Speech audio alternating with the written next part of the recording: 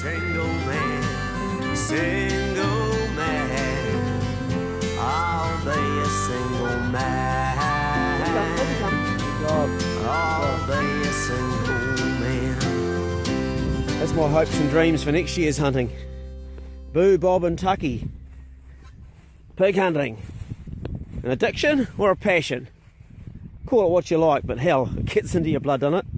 I love all hunting, deer stalking, everything, but pig hunting is something else. I guess it's the dogs that does it. Anyway, come up. I spent 13 years in Europe as an entertainer. Money was excellent. Sex, drugs and rock and roll, baby. It was a great life. But after a while it kind of grew a bit thin. And I really missed New Zealand. Particularly the great outdoors and hunting and all that goes with it. And I dreamed of days when I was younger in the bush with my dog and knife. When I used to live in Abel Tasman National Park. So I came home. Started to raise a family. And the woman I was with, she left me for another woman, just to make it worse. And so I sort of retreated into my hunting a bit. It was a hard time for me, but it was very therapeutic and very healing, spending time in the bush with my dogs. Started off I was pretty useless. I was unfit as hell. Dogs were unfit. And I wrote about this in my song Single Man. We virtually lived up the Pearse Valley all the time. Think about hunting all the time. If you keep on doing it with your dogs, after a while everything gets better. You get fitter, you get sharper, your dogs get fitter, and that's what happened. It's a great life.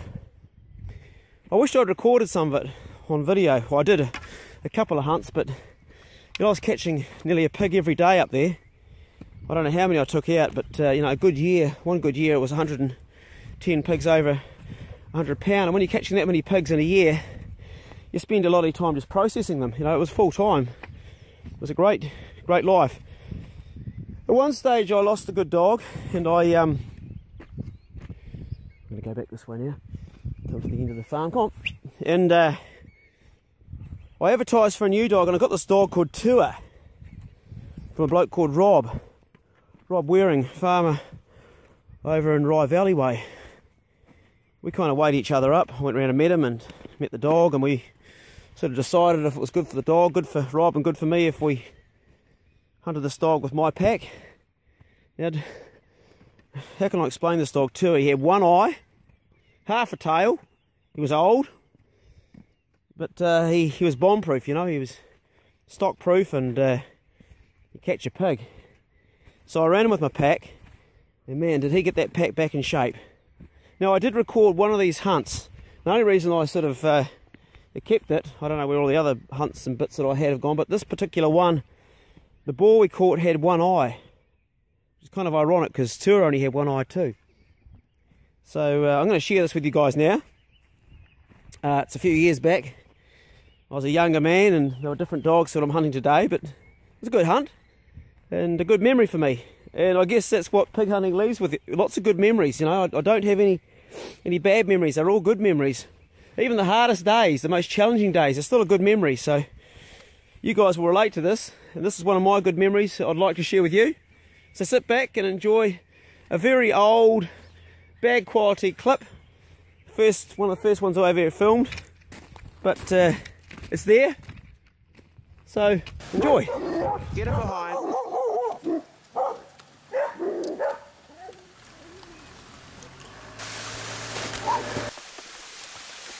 Well, here we are up in the Pearse Valley, and probably my favourite, most hunting spot in the world. See the nest up there where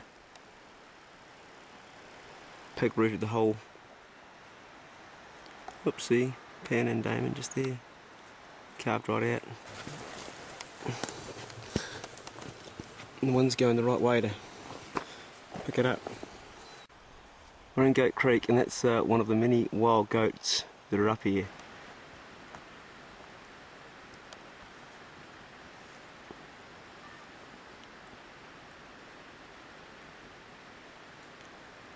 All these goats around us make it very difficult to not distract the dogs. We're hunting right amongst them.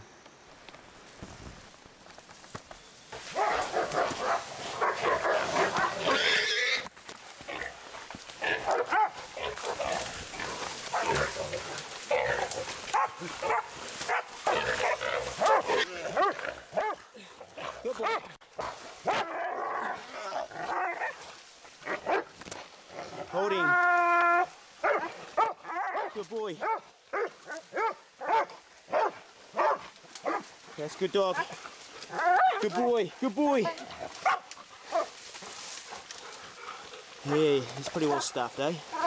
And the dogs have really done a good job today. Got this nice gnarly boar. We've just pulled it out of the creek. Look at the size of the fangs on that. Lucky no dogs got hurt.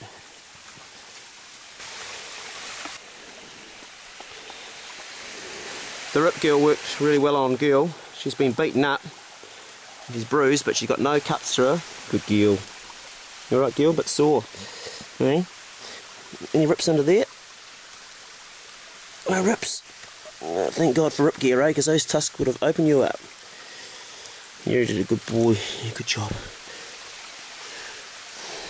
Nice dog. It's a good looking pig. And he's blind in one eye too by the looks of it. It looks like an old accident. His tusks have seen a few dogs before, I'd say.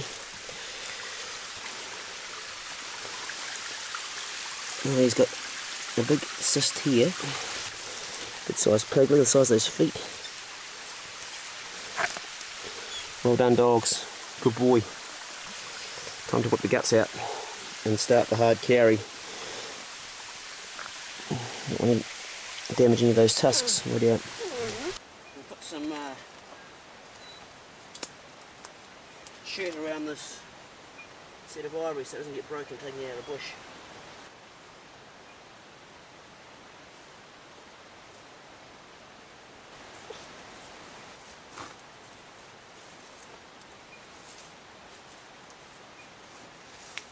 Yeah, we're as good as new.